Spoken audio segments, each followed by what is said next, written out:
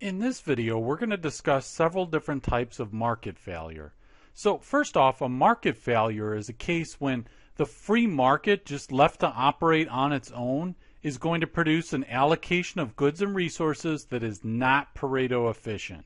So if you remember from before, a Pareto efficient allocation is one in which we could not possibly make anyone better off without making at least one person worse off. So that's Pareto efficient. In a market failure, we're in a situation where we could conceivably make a person better off without hurting anyone else. And so if we're in that situation, that means that markets have failed. We haven't produced this Pareto efficient outcome just by letting free markets operate on their own. And so some people would say that implies a role for government intervention. Then the government could come in and implement a policy that could get us to that Pareto efficient outcome. Let's talk about some examples. So first off, an externality is a classic case of a market failure. So there's two types of externalities. There's negative externalities and positive externalities. Let me start with a negative externality because I think it'll be a little easier to understand. So let's take pollution. Let's say that there is a factory that produces some good. Let's say they make steel, for example.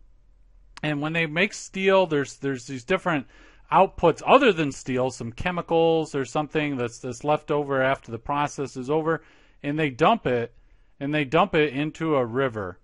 And then there's a house upriver where children play in the river. They play in that water, and they don't realize that there's chemicals being dumped into this river here, and the children play, and the children get sick and have to go to the hospital. Their parents are paying medical bills and so forth. So what is happening here is that one party, the steel company, is imposing costs on another party, the children, the family, without reimbursing this family, right? Now, if they had worked out some kind of deal where they said, hey, look, we're going to be dumping chemicals in this river, and so therefore we'll give you $20,000 a year for this inconvenience, and the family said, hey, we'll take that. Heartless though it may seem, let's say that that actually happened, then it's not an externality.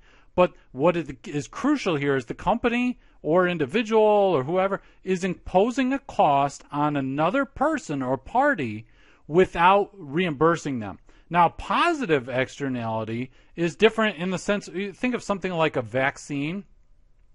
So a vaccine is one party is imposing or giving a benefit to another party. Now it's not a cost. One person's giving a benefit to another person, but they're not reaping any of that benefit. So if I get a flu, well, let's leave inside the vaccine. We'll say a flu shot.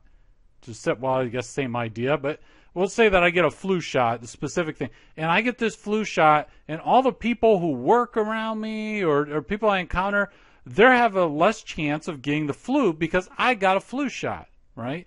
So I have given them a benefit. I gave myself a benefit, but I also gave them a benefit. Now, they don't go and pay me or say, hey, here's $1. Thank you for getting that flu shot, right? So because I don't reap all of the benefits that accrue to other people, then I will be less likely to get a flu shot. If I got more than just a benefit to myself and actually got all of the benefits that accrue to society for getting that flu shot, I might be more likely to do it. Right? And so when you have a positive externality, that good in question, whether it be a vaccine or whatever, will be undersupplied.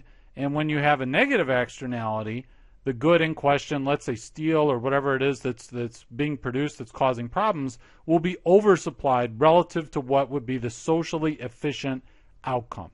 Now, so that's externalities. A public good is also another situation when you have a public good that you can have a market failure.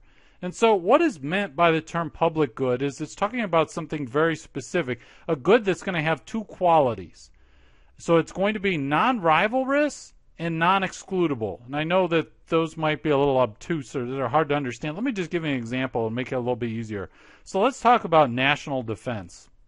Let's talk about national defense, the military, and let's take the country of France. Let's take France. I'm not going to be able to draw France, but let's just say that that's France. That's a terrible picture, but it's France. So here in France, we've got a country with a military and so forth. Now let's say somebody from Spain moves to France. Let's say one person from Spain decides they want to move to France. Now, when that person moves to France, they are not making it harder for anybody else in France to get national defense, right? They're not interfering with anybody who already lives in France, their enjoyment of France's national defense and France's military. Now, let me give you an example of something that would be rivalrous, that would not be, let's say, an apple or a fish. If I eat an apple or I eat a fish, then that's one less apple or fish that somebody else could eat, right? So it's rivalrous. Now, when this person moves to France, they're not preventing anyone who lives in France from enjoying that benefit of that national defense, right? So that's what it means by non-rivalrous. Non-excludable is that if this person moved to France, it would be very hard to say, okay, we're going to have our military in France defend everybody except this person. If we get attacked, this person's on their own, but everybody else in France, the military is going to protect them. And so what that leads to, these two properties, is they're going to create an issue. It's called a free rider problem. And the free rider problem is this, that because of these two characteristics of the public good, of this national defense in this example, but there are other types, this person who's moving to France, they have no incentive to pay any money for national defense unless you tax them and force them to do it, which is, the government's getting involved. But just voluntarily, this person would not pay for this public good, right? They're not going to pay any money, so they will free ride. And the reason is they don't have to pay. You can't exclude them from getting national defense. If other people are paying for national defense and there's a military and France gets attacked, this person will enjoy the benefits of having the military, whether they paid any money or not. And so because of that way that the public goods are, they will either be undersupplied, so you won't have enough of them, or there won't be any supply of the public good at all. And so then people would say, well, the government can come in and play a role by taxing people, taxing this person and everybody else, and forcing them to pay for the public good. Now, you will also have a market failure when you have a monopoly situation. And a monopoly is a situation where you have a single firm by itself that is supplying the entire market. Right? So if there's just one firm that you can buy goods or services or whatever for, then you have a monopoly. There's what this really is a failure of competition. So there's a lack of competition. And the reason that this is a problem is that when you have competition normally, when you have a situation with perfect competition, you'd actually have where firms are what's called price takers. So they just have to take the prices given. No single firm can influence the price. And so what will happen is all the firms, they'll just set the price equal to the marginal cost of the product. But when there's just one firm, when there's a monopolist, then the monopolist can say, okay, well, I have some influence of basically how much I produce, how many of this good I produce affects the price. So I can set price in a sense by how much I produce. And so I will set price higher than the marginal cost. Now, the monopolist can't just pick a just outrageous price that no one will pay because of elasticity of demand. And we'll talk about that in a video when we do on monopolies. But just for right now, understand that the monopolist can set a higher price than would be achieved were there competition, were there perfect competition. Now, that's good for the monopolist, right? So as the producer, the monopolist is going to have more gains from that. But consumers are going to lose out. And actually, on a net basis, society will be worse off. And so it's because of monopoly, there's a lack of competition, and they can charge a higher price. So that leads to a market failure, but also sometimes you'll have something referred to here, incomplete market, or there's some kind of issue with the market. And this could be a number of things. I just want to give you one example of where basically a market could, in a certain situation, wouldn't develop, or it wouldn't completely develop. And that would be an insurance market. So sometimes there's problems with insurance markets. And the reason that an insurance market would have a hard time developing in certain instances is because of something called adverse selection, and then also another thing called information asymmetry. And I'm going to explain what each of these things. They're very important concepts, and I'll talk to you more specifically about them in an entire video on this topic. But with an insurance market, so let's say that the people's willingness to pay for insurance, let's say there's a healthy person who says, you know what, I'd be willing to pay a premium of $200 a month for health insurance. And the insurance company says, wow, that's wonderful. I actually could give you that insurance for $150 a month. So then the insurance company hypothetically could have profit of $50, so the market would develop, right? Just normally, competitive market, there'd be a market here because there's profit to be made, right? So people, their willingness to pay is higher than the cost to actually produce the product of insurance. So you'd think there'd be a market, but there's an issue here, is that when the insurance company says, okay, here, it'll be $150 insurance premium for health insurance. But the people who come to sign up for the insurance, they might not be healthy, right? You might have some healthy people who say, hey, I would have been willing to pay $200 and I can get it for $150. I'll come get the insurance. But you might have sick people, really sick people who want to sign up for the insurance as well. Now, there's nothing wrong with sick people wanting insurance and so forth. But maybe when the insurance company was coming up with this price for the premium, they were assuming that the person would be of average health or something like that.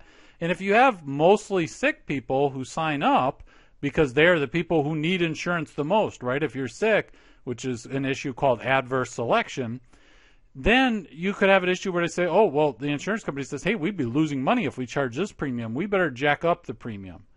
So then they say, okay, well, we'll put the premium at $225. But then maybe some of the healthy people say, hey, I was willing to pay $200 but I'm healthy. I don't want to pay $225. So they leave, and now you're left with even higher proportion of sick people.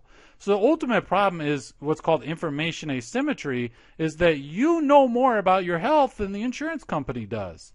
And so that's a problem for the insurance company in terms of trying to figure out how to set the price and how to determine what your price is and so forth.